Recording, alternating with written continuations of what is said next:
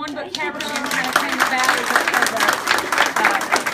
a conversation that developed between Helen O'Brien, the media specialist here at Level Grove, and Nancy Carter coming in as the new principal here at Level Grove, and myself. And we all realized through talking and getting to know each other that we all had this vision of our community coming together and doing a one-book event, a community read, which has been going on across the United States for about the last 10 years. You know, the whole idea of this program, two main things, is to just create a little more of a sense of community in Habersham County, and to say that we're a community that values reading. My favorite part was when, at the end, when they were both trying to spill the coffee on their shoes, the mouse and Martina, they were both trying to spill the coffee on their shoes, but the mouse got to her first and spilled the coffee on her shoes, and then they knew they were perfect for each other.